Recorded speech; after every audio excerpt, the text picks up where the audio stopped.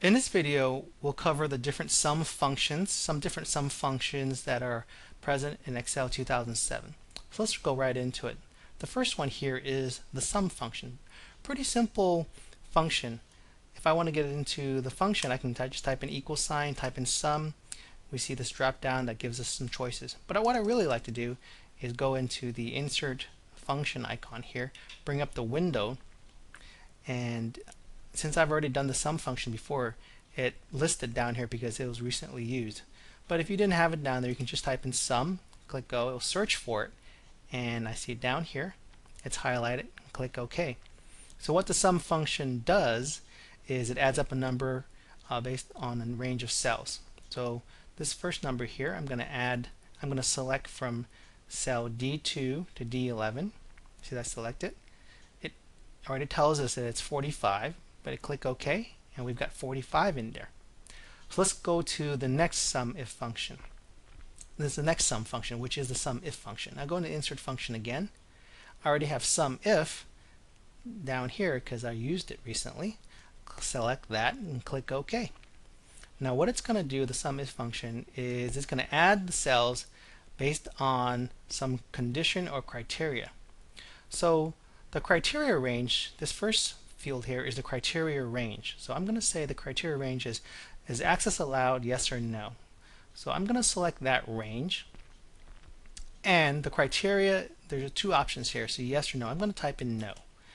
And if it finds cells that are no, I want to sum up the times that are accessed today, like the times that are accessed on the website today. It tells me it's 14 here. Click OK. We've got 14. So just to let you know, here's one no here. That's 7. Another no here. It's 2. That becomes 9. Plus 5 is 14.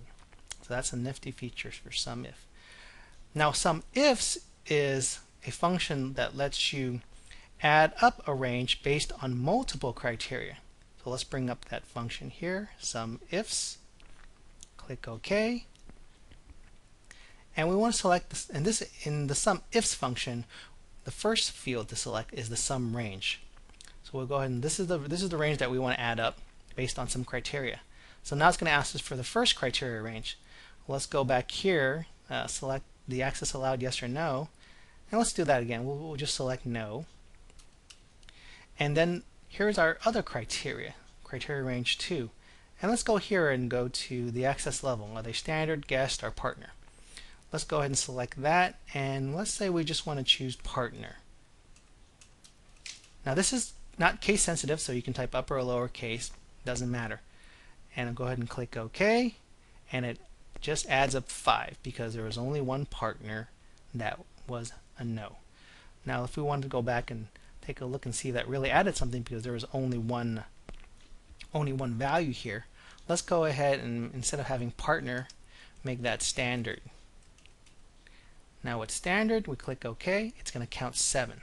So basically on the no, we've got one here standard no, that's 7.